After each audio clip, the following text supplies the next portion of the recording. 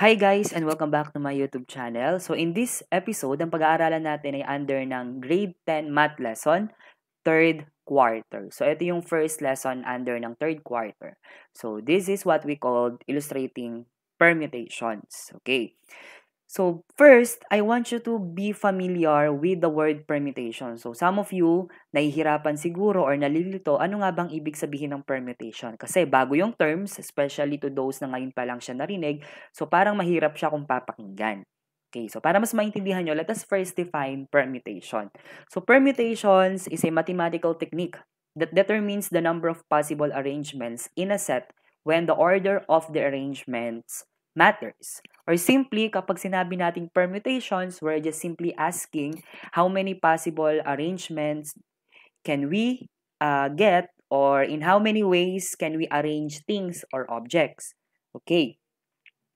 So, meron tayong tatlong uri ng permutation. Yung una, yung illustrating permutations of distinct object. Pangalawa, non-distinct object. Yung pangatlo naman ay circular permutation. So, in this video, introduce muna natin yung permutations, and sa next episode natin, i-discuss yung remaining two permutations. Okay. So, para mas maging tangible at mas madali nyong maintindihan kung ano nga ba ang permutation, let us have here a simple example. Okay. Let us say that meron akong upuan wherein tatlong tao lang yung exactly pwedeng maupo. Okay, let's say for example, ito yung upuan ko, tatlong tao lang. So, ito yung upuan. So, ito yung una natin, ito yung dito pwedeng maupo yung left. Ito yung left side ng upuan natin. Yung pangalawa, yung middle side ng upuan natin. And yung pangatlo, yun yung right side ng upuan. Okay. So, since tatlong tao lang ang pwedeng maupo, lagay natin dito na yun ay sina person A, person B, and person C. So, si A, B, and C, sila lang yung pwedeng maupo. Ay, silang tatlo lang. Kasi sabi ko nga sa inyo kanina, tatlo lang yung pwedeng maupo doon sa ating upuan. Okay. So, the question is, in how many possible ways pwede silang maupo dun sa upuan? Okay. So, lagay natin dito. Yung una, pwede natin silang iupo in A.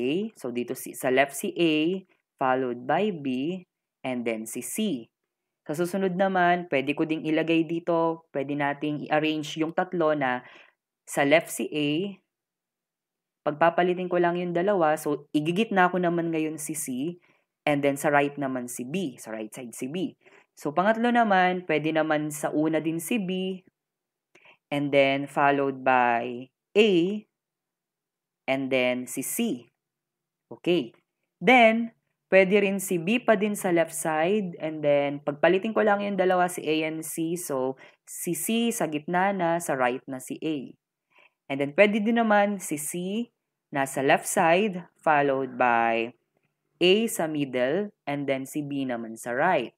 And then, si C ulit, pagpalitin ko lang yung dalawa, si B nasa middle, si A naman yung nasa dulo. Okay.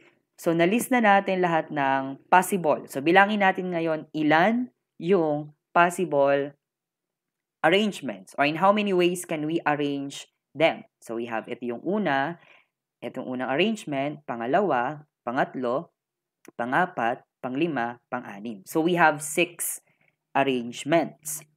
Okay. Or, pwede rin naman natin ilagay dito yung tinatawag nating fundamental counting principle. So, yung iba hindi ganong familiar kay fundamental counting principle. So, paano yon? Paano naman yung fundamental counting principle natin? Let's say, for example, itong tatlo na to, itong tatlong persons na to, uupo nga sila dun sa isang upuan na tatlo lang din ang pwedeng maupo. How many possible ways can we arrange? So, sa unang upuan, ilan ang possible na umupo? So, we have A, we have B, and C. So, meaning, tatlo yung possible or pwedeng maupo sa unang upuan. So, lalagay natin dito ay 3. Ayan. Sa pangalawang upuan, ilan ang possible na maupo? O considering na nakaupo na yung isa dun sa unang upuan, So, let's say for example, si A yung pinaupo natin sa unang upuan. So, ilan na lang ang possible na maupo sa sa middle nung upuan. So, since we have A, so possible si B and C. So, dalawa na lang. Dalawa na lang ang pwedeng maupo sa pangalawang upuan. So, sa gawing kanan na upuan, alam natin na may nakaupo na dun sa una, may nakaupo na sa pangalawa. So, ilan na lang ang pwedeng maupo sa right side. So, alam natin na, let's say for example, si A naupo sa una, si B naupo sa una. So, most definitely, si C na lang yung pwedeng maupo dun sa dulo. So, we have C. We have 1. So, we have 1. And then, all we have to do is to multiply this. So, we have 3 times 2 times 1. That will give us 6. Kaya kung mapapansin nyo, 3 times 2 times 1, papasok na ngayon yung idea natin or yung tinatawag nating factorial. So, if you are familiar with this one, I guess some of you were already familiar with the term factorial. So, ito yung symbol niya, exclamation point. So, ang factorial natin simply states that, let's say for example, 3 factorial siya. So, we have 3. Imumultiply natin siya dun sa minus 1 nung previous niya. So, 3 minus 1 is 2. 2 minus 1 is 1. Ayan. Hanggang sa makarating tayo kay 1. So, that's simply 3 times 2 times 1, which is equal to 6. Okay. So, alam naman natin na pwede natin siyang gawing listing method. Okay, pwede nating ilista, ganun din naman, 6 din naman yung lalabas. But what if 50 na yung kailangan nating i-arrange? So, it will be too tasky for us kung gagawin natin yung listing method. Okay, so let us have more example. Yan, maglalagay ako dito ng more example. Natin ay 5. So, 5 naman. So, we have 5 na yung pwedeng maupo sa upuan. Ay 5 seats na. So, 1, 2, 3, 4, 5. So, ito yung una, pangalawa, pangatlo, pang-apat, and pang-5. Okay. And then, yung mga pwedeng maupo ay sina persons A, B, C, D, and E.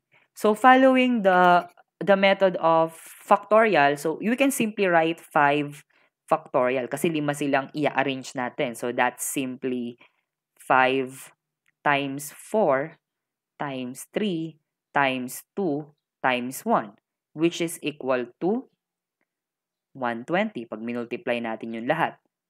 Or, we can also do the fundamental counting principle na, paano? Sa unang upuan, ilan ang possible na mauupo? So, 5. Sa pangalawang upuan, since naupo na yung unang tao dun sa unang upuan, ilan na lang ang possible na pwedeng maupo? 4. Since naupo na yung dalawa, we have 3, we have 2, we have 1. And we are just going to multiply each one. Okay, so 5 times 4 times 3 times 2 times 1, which is also equal to 120. So, kung ano sa tingin nyo yung mas maluwag sa inyo in doing these permutations, yun yung pwede ninyong gawin. Okay? So, that's all for today. Thanks for watching.